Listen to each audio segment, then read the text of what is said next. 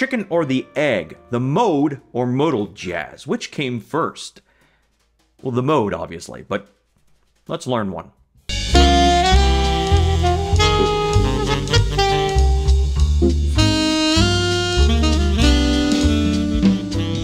Hi, and welcome to the Saxophone Academy. I'm Dr. Wally Wallace, and if you're interested in saxophone masterclasses and product reviews, please do subscribe and be sure to hit the like button. You'll play just a little bit better.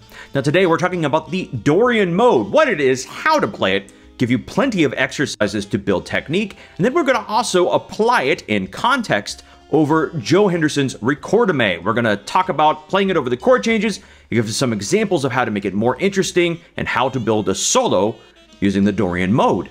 Now this is continuing our lesson on Joe Henderson's Recordame. This is part 2, so make sure you download the lead sheet. I'll put it in the description where we have the chord chart so you can follow along, and you'll also see a full performance of our tune Farcaster, the duet you get to download for free, and you can see our examples in context over these chord changes. So let's talk just a little bit about modal jazz, hitting the scene big in 1958 with the release of Miles Davis's Kind of Blue with John Coltrane and Cannonball Adderley on saxophones. Huge landmark recording, and to this day is the best-selling jazz album of all time. Every year it's the best-selling jazz album of all time, and for good reason. It's amazing. Now that is an early example of modal jazz. There have been many since, and it became even more popular in the 1960s. Players like John Coltrane and Wayne Shorter continued with that, writing even what we consider standards now, like Footprints, Impressions, and So What from Kind of Blue are commonly called at jam sessions, and they're becoming part of the standard repertoire of jazz language. And one of the things they have in common is liberal use of the Dorian mode. Modal jazz, you can see the connection. And part of the reason we use the Dorian mode, or it's such a great vehicle in modal jazz, is because in modal jazz, we don't have so much functional harmony. Lots of chord changes, a vertical series of chord changes pulling to one another. We have long stretches of a single key area, often a single chord.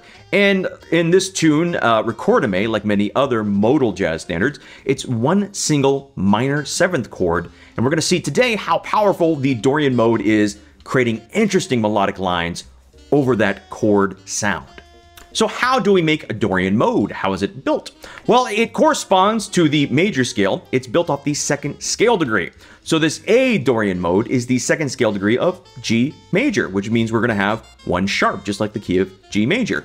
If we are building it off the C major scale, it's D Dorian. The D Dorian mode has no sharps or flats, just like C major. So if you ever see a Dorian mode and you want to know how many sharps or flats, just go down a whole step, and that's the corresponding major key. And pay particular close attention to the intervals in between the notes. They're either going to be a whole step or a half step, but their placement, the placement of the whole step and the half step between the tones makes a major sound like major, minor sound like minor, and the Dorian and various other modes sound like whatever they sound like. So let's take a look at how it's built with the intervallic context. First, we have a whole step, then a half step, then a whole step, then a whole step, then a whole step, then a half step, and then a whole step. So it sounds like this.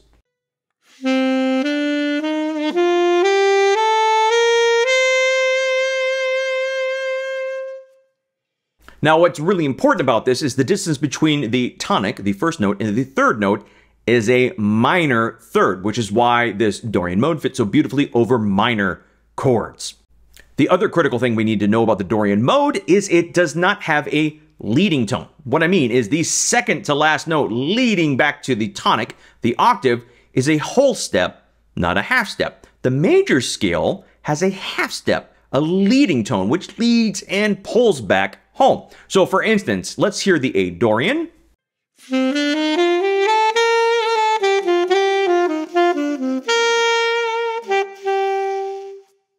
Now let's hear the A major scale, listening for that 7th scale degree.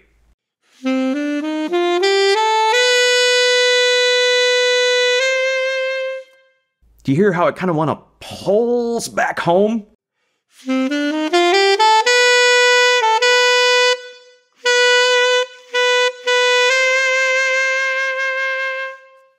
That G sharp wants to go home. Go home, G sharp. You got to pull to A.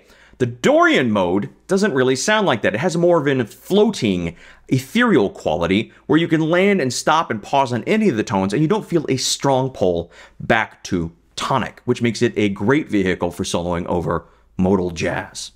So let's get you into some exercises playing this and some homework for practicing. Now, with major or harmonic minor scales, I recommend my students do them all the way through the full range of the instrument, 2 times through slur. For modes, because of, well, a lot of reasons, that's a discussion of another time, I don't necessarily think we need to do them full range. I think practicing from the tonic to the 9th scale degree and back down is going to be a great way to do it. So today we're going to learn play the A mode, the A Dorian, rather, that way. Then we're going to show you how to build speed and technique using isolation, repetition, and building chains and linking them together.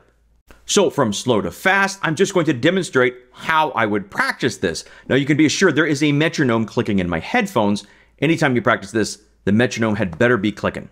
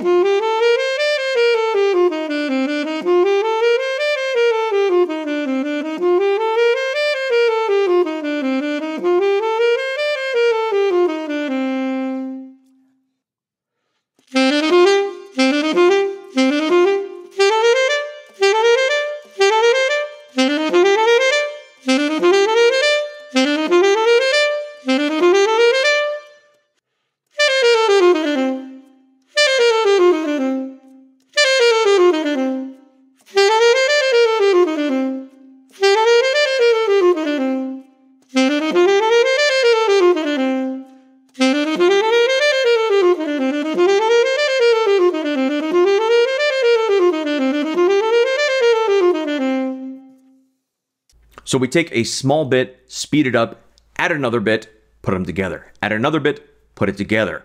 Take another segment of the chain and then link them together. Sequential and additive as you practice, always slow to fast with the metronome, and start to build on a place of success, adding more and more as you go.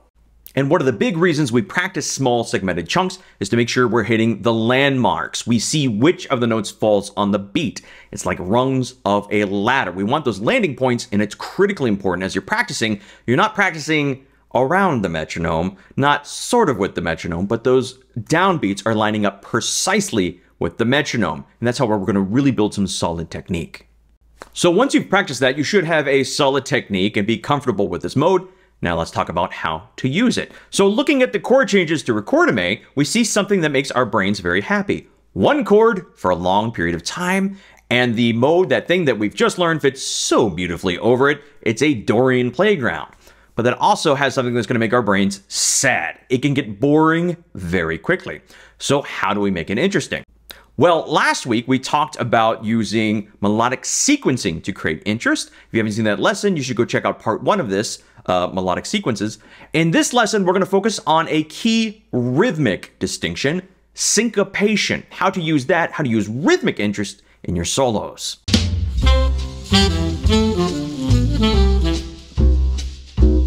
So first, let's check out Joe Henderson. Let's see what the master does. Here is a little bit of his solo transcribed, what he's playing over the A section.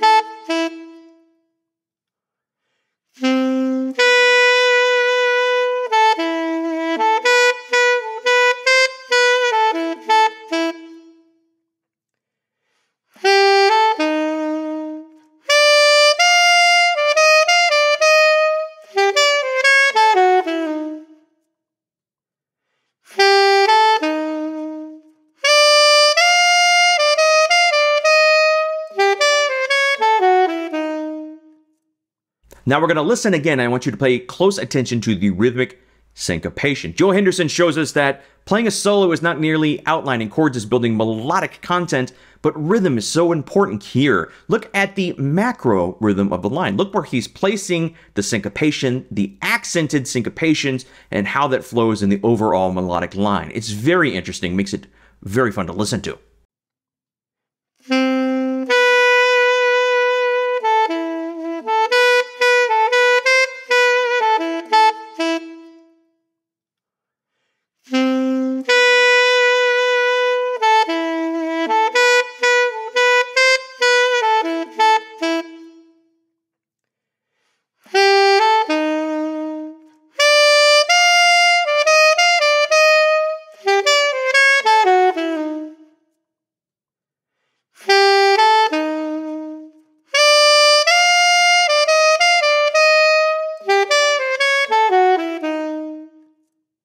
And rhythm is one of the telltale signs of a beginning improviser versus a master or more experienced improviser.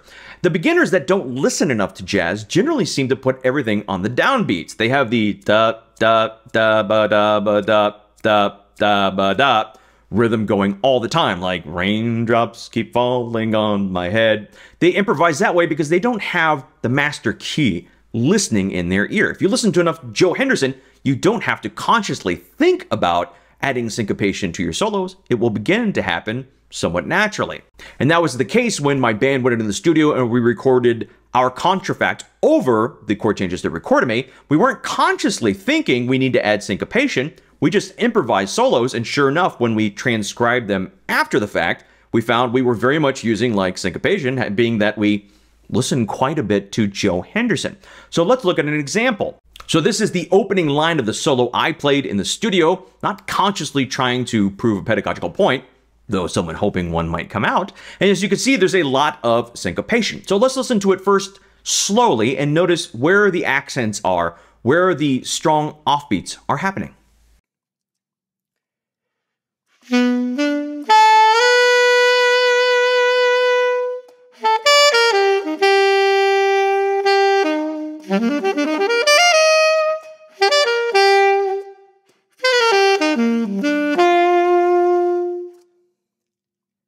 And now let's hear it in context with the whole band, the Sononauts.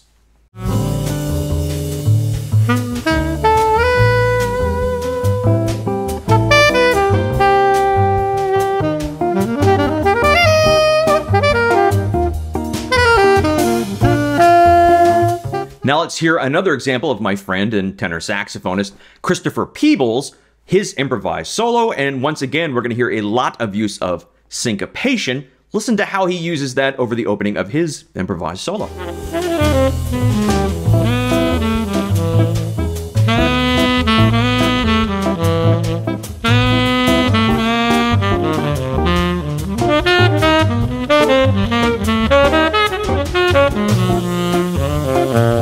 Now, to be clear, Chris and I don't have to make a conscious decision to use syncopation. It's part of our vocabulary. If you're a native speaker of a language, you listen enough and speak and you're surrounded, you're enveloped in context, you don't have to think about these things. It's like being immersed in a language. You don't think about verb placement. You listen and hear it and speak it enough, it just happens. So be patient with yourself, but start to copy Joe Henderson's line. Use our lines that we have notated here as an example and start to apply those concepts in your own soloing. Small, isolated repetition of a key area, put on one chord on a vamp in iReal Pro, and practice. Maybe just take the outlining rhythm, create a little rhythmic exercise for yourself, and use the Dorian mode and have fun.